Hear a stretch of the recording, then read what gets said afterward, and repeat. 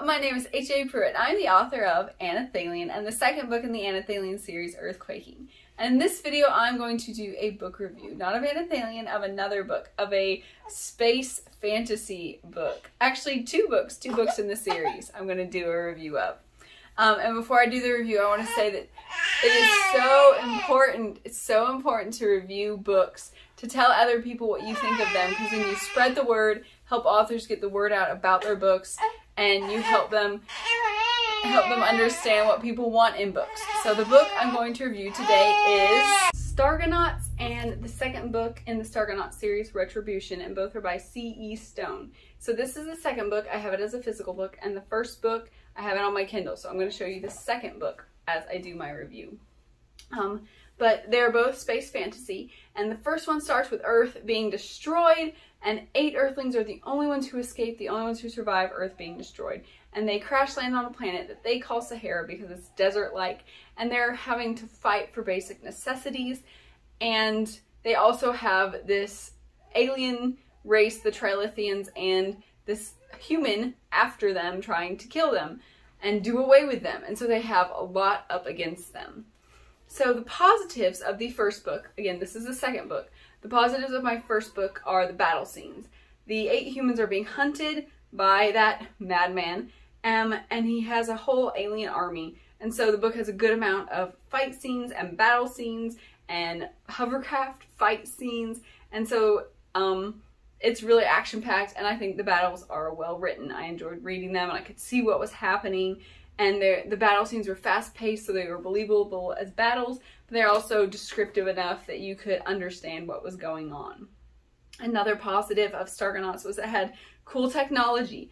Even though it's space fantasy, which means it doesn't have as much technology as technical sci-fi, it still has some cool technology. The 8 main characters have cool space suits. I won't tell too much so I don't give things away, but they have cool space suits. And I think those are really neat. So that's one of the positives. And then another positive was the messages of hope and of letting go of the past. They don't have a lot of hope because they're on this desert island, and it looks, not desert island, desert planet, and it looks like they're not going to make it. And so this theme of hope keeps coming through the book. Hope that they're going to live, hope that they're going to survive, and also letting go of the past. Earth is destroyed, and the main character, Katie, is just distraught because her whole family's destroyed, her whole future, her whole past, her everything is destroyed. And she just wants to go back to Earth. There's no Earth to go back to, but she wants to go back to Earth because that's all she knows. And she has to learn to let go of the past and move forward and accept where God has put her in this moment. And so those messages of hope and letting go of the past are very relevant and very helpful throughout the book. So my negatives of the first book in the Stargonauts series was what I call churchy language. When the characters mostly felt pretty relatable and realistic and all that, but when they talked about God, sometimes it felt like someone had sat down and thought about what they would say and kind of used church terms like you would only use in church, which isn't a bad thing, but some people may not know what you're talking about if they're not familiar with those kinds of terms. And so that was kind of a downside because it sounded kind of stiff and kind of scripted, and it might not come through to someone who doesn't know what those terms necessarily mean, who's not familiar with those terms. And the other negative I had was, okay, so you have 8 main characters, and each one has about like 4 titles plus their Stargonaut form, and so you're trying to keep up with like 8 times 4 or 5 for each one. And so that's like, what's 8 times 4? That's like 40 names, I think. I hope my math is right. That's like 40 names you're trying to learn and keep up with through the first book. And it was really confusing at times, and I couldn't keep up with it. Like, for example, one character's named James, and sometimes he's called Mr. Erickson, and sometimes he's called Dude Man, and sometimes he's called the Surfer, and sometimes he's called Fryomaniac. And it's so confusing, and it was really hard to keep up. And that was one of the downsides for me, because I know as an author you want to use variety, and you don't want to say, you know, like in my books when I write about Kindle, I'm like, Kindle did this, Kindle did that, Kindle, Kindle, Kindle, Kindle. I'm like, I'm overusing Kindle. And so I can totally see why C.E. Stone did what she did. But it ended up being kind of confusing because there were so many characters to start with. I kind of just wanted their first name so I wouldn't be so confused. But overall, I really enjoyed reading Stargonauts. I thought it was exciting, I thought there was action, and I thought there were really important messages about moving forward.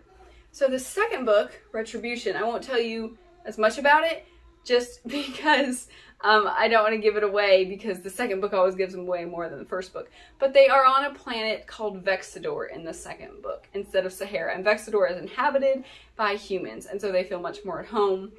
And for reasons in the first book, the Vexadorians are in a war with the Trilithians. And so that's what the book is about, this war that's happening. And these Stargonauts, who have these cool suits, are in the war because they can fight, and they're like almost invincible in their suits, and it's cool. Their suits are really cool. That's another thing that I like about both the books. So, what my main hang up in the first book was about their names being kind of confusing, that was resolved in the second book. I don't know if I just got used to all their names, or if she used just like their main name more, but I don't remember having any trouble keeping up with who was who. It all, like, I understood who everybody was, and so that wasn't there anymore, and that was really good.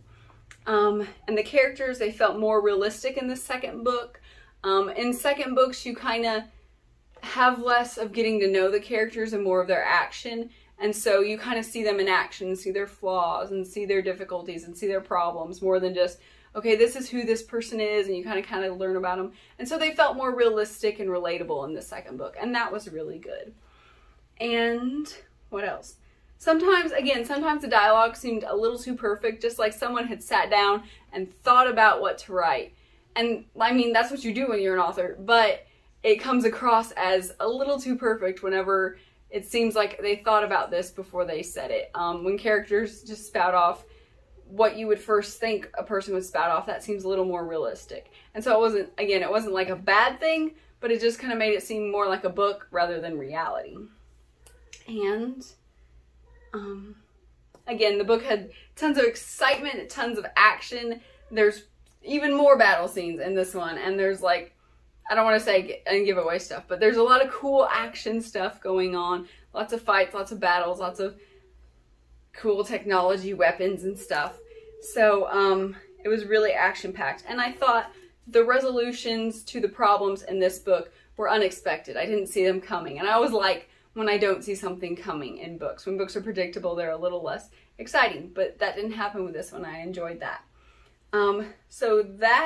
Those are my reviews of Stargonauts, which is the first book, and Stargonauts Retribution, which is the second book. That's my review. So I'm going to tell you how to find out more about the author C.E. Stone and how to find these books. You can find both Stargonaut books on Amazon. The first book is called Stargonauts. The second book is called Stargonauts Retribution. You can find out more about the books and C.E. Stone by following her on Instagram at CE_Stone, or by going to her website, stargonauts.net. So that is how to find out about the Stargonaut books and how to find out about the author C.E. Stone. And I forgot to mention that I won the second book in a giveaway, and so I got these cool little bookmarks, and they've got character art on them. And I don't know if you can see them really well, but I really, really enjoyed having these, because as I read through and encountered the characters, I could like flip my little bookmarks and be like, okay, this is the one I'm reading about, and hold it up as I was reading, and that was really fun and cool. So I really enjoyed having the character art. So thank you very much for watching my review. If you read any book, please review the book. Please tell the author what you liked, what you didn't like, and help them grow as an author and help other people learn about their books. Please comment, please like this video, please share, please subscribe, please do all those things so we can tell more people about more books. And thank you very much for watching. Bye! If you want to know more about Anathalion or HAPruitt, please follow me on Instagram at HAPruitt. You can find me on Amazon as an Amazon author, HAPruitt. Please watch my YouTube channel and all my cool videos on my channel, HAPruitt Anathalion. You can find me on the Facebook page, HAPruitt Anathalion. You can follow me on Goodreads by the name HAPruitt and the book Anathalion, or you can go to my website where so much cool stuff about Anathalion is. The website is HAPruitt.com. No, you're not allowed to hit him. Banshee boy. Like, oh, no. Plot hole.